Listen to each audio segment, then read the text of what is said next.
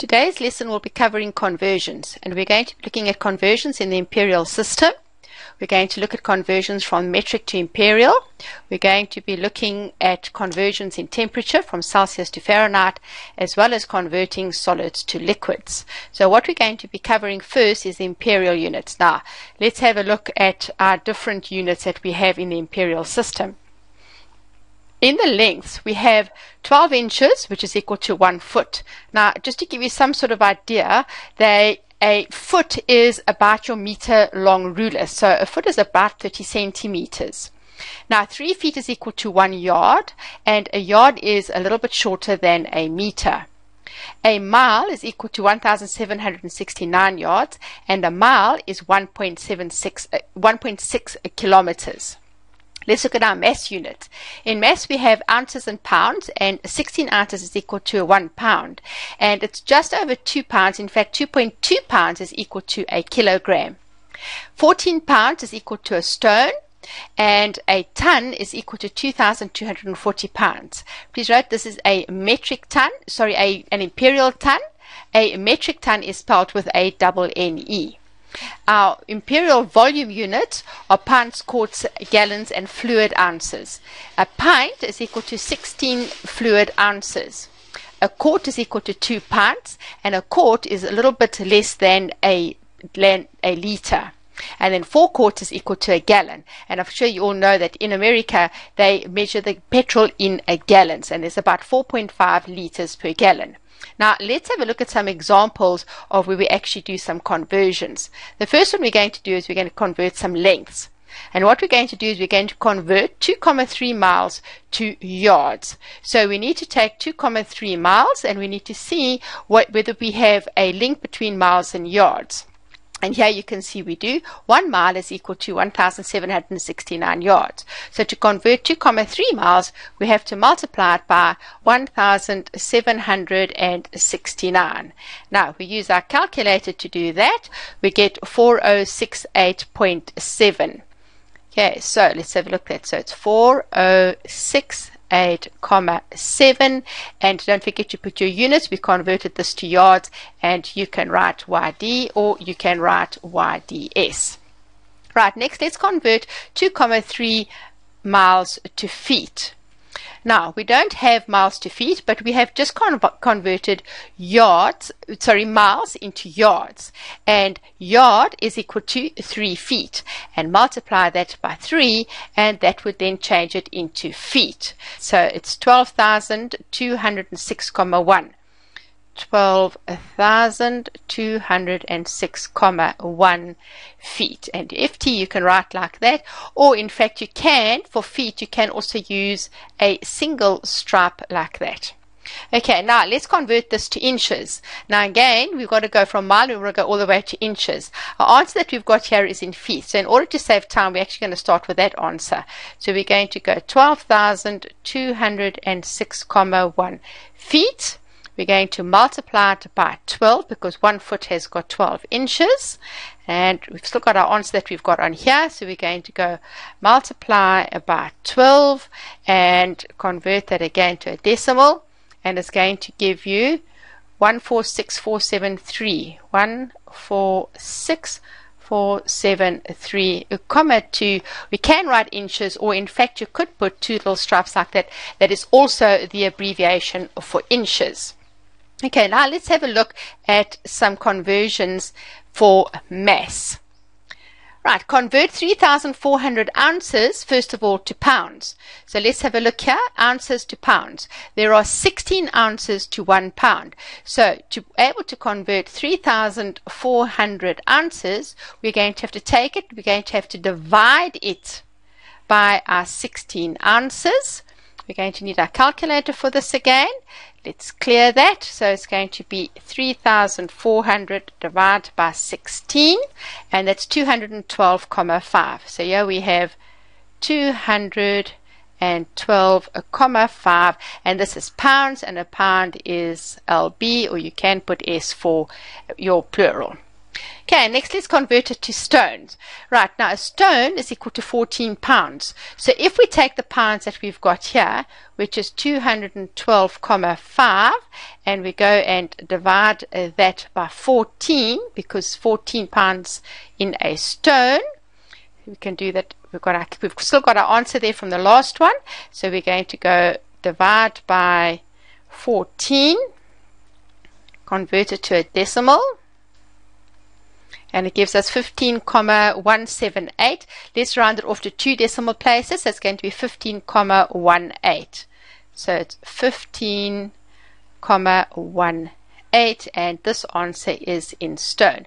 There is no abbreviation for stone, so you have to actually write it out. Okay, next example. Let's convert 5,700 pounds to tons. So here we've got our conversion here. There are 2,240 pounds per ton. So we're going to take our number of tons, okay, and we are going to divide it by 2,240, which is the number of pounds in 1 ton. Definitely can't do that in our heads. So 5,700, divide that by 2,240, and it gives us an answer of 2,5546. Again, let's round off to 2 decimal places. That's normally your instruction. So it's going to be 2,54 tons. So it's 2,54 tons. Okay. Now let's convert 5,2 tons to pounds. Now there are 2,240 pounds per ton, so when we do this calculation we have to multiply. So we're going to go 5,2 and we're going to multiply it by 2,240. On our calculator, 5.2 times 2240, and that gives us 11,648. So it's 11,648 pounds. Okay, let's now have a look at some problems to do with conversions with volume. Convert 22 pounds to quarts. So let's have a look here.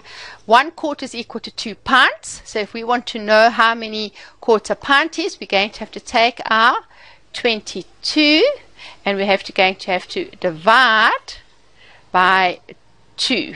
Okay, 2 pints is 1 quart. 22 divided by 2 is 11. So this gives us 11 quarts.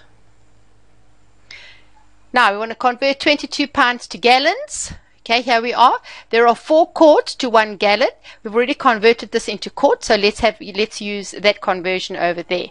So we've got 22 pints gives us 11 quarts. So 11 quarts we've got to go and divide it by 4. So if we do 11 divided by 4, 2,75. So this is 2,75 gallons. And again, you can't go and abbreviate it to G, because remember our G stands for grams. Now let's convert 22 pints to fluid ounces. 22 pints. Here's our pint to fluid ounces. There's 16 fluid ounces to 1 pint. So we're going to take our 22 pints, we're going to multiply it by 16 on our calculator. 22 multiplied by 16 gives us 352. So it's 352 fluid ounces. You'll notice I always like to make a little L that looks like that instead of an L like that, rather than an L like that. I don't like it because this over here one tends to confuse with the 1. So I prefer it in milliliters or in fluid ounce. Any of those I always use a cursive L that looks like that. Next we're going to be looking at conversions between the metric and imperial systems. A flask holds 1,7 liters of coffee. How many pints of coffee does the flask hold? Now I like to set this question out using a ratios. Okay, so there's our conversion that we've given. So what I do is I set it up. We have liters to pints, and then on this side we're going to have liters to pints as well. Okay, so now what we're going to do is we're going to put each of what we've been given underneath the correct one. So they tell us that 1 litre is equal to 1,76 pints. And we know that the pot holds 1,7 litres. And we want to know how many pints it holds. So we don't know what it is. So let's put some variable in here. And being a mathematician, I like to use an x. Okay, now what we're going to do is we're going to set up an equation. And the way to set up your equation is to have the unknown on top always. So on the right-hand side, I'm going to put x divided by 1,7. And on the left-hand side, I'm going to do them in the same order. So here I'm going to go 1,76 divided by 1. Now, when you've got a single fraction on this side and one on this side, the easiest way to go to solve it is to what we call cross multiply, which is not very good maths. And what we're actually doing is we are finding the lowest common denominator. So what we're going to do is we're going to multiply these. So we're going to go 1 times x on the left-hand side, and then on this side we're going to go 1,76 times 1,7. So 1 times x is of course x, and let's do that part on our calculator. So it's going to be 1.76 multiplied by 1.7, and that gives us 2,92. So it's going to be 2,992, and that is pints. Okay. Let's now look at converting degrees Fahrenheit into degrees Celsius. Now, with this as well, they're always going to give you what your conversion factor is. It may not be in this exact format, though. So we want to know what the degree centigrade is going to be, and they also tell us that to correct to the nearest 10 degrees. So we must remember to look at this at the end. So what 350 degrees Fahrenheit, that's going to have to go in the place of F over here. So open your bracket. Here we've got 350 degrees. We have to subtract 32 degrees from that, and we have to divide that answer by 1,8.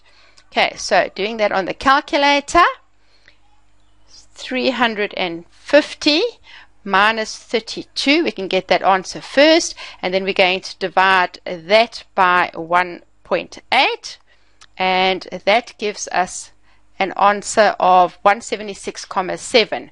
So it's 176, it's in fact 6 recurring. But now remember, they told us here to the nearest 10 degrees. So if we round this off, the nearest 10 degrees is going to be 180 degrees, and that is going to be in Celsius. So there's your conversion. That's what you would have to put your oven to. Another conversion that we sometimes have to do is converting solids to liquids. So, for example, you have a box has dimensions 120 centimeters by 300 centimeters by 430. How many liters of liquid can the box hold? Now, here are your basic conversions. 1 milliliter is equal to 1 cubic centimeter. A liter is 1,000 cubic centimeters, and a kiloliter is a cubic meter. So just picture this amount over here. 1 cubic centimeter is basically a little box, 1 centimeter by 1 centimeter by 1 centimeter. My drawing's not so good here. Okay, so that's basically what your box looks. So if each of these sides over here is 1 centimeter, then the contents of this box, what can go into this box over here, what goes inside here, is going to be only 1 milliliter. Okay, let's have a look at the answer to this question. So what we're going to do first is we're going to first find the volume of the box in cubic centimeters. Now, volume, you should remember, is length times breadth times height. So we're going to substitute our values in. So we're going to have 120 multiplied by 300 multiplied by 430.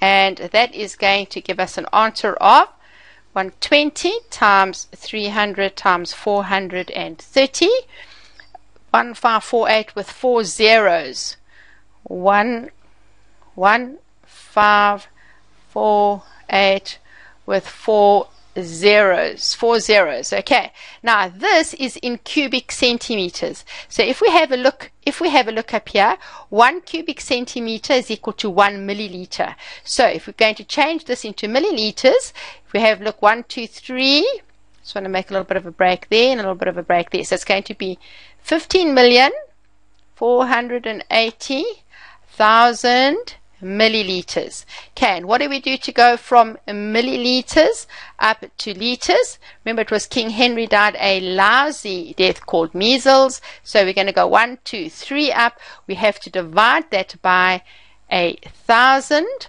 So if we divide this by 1,000, it's going to be 15,480 liters.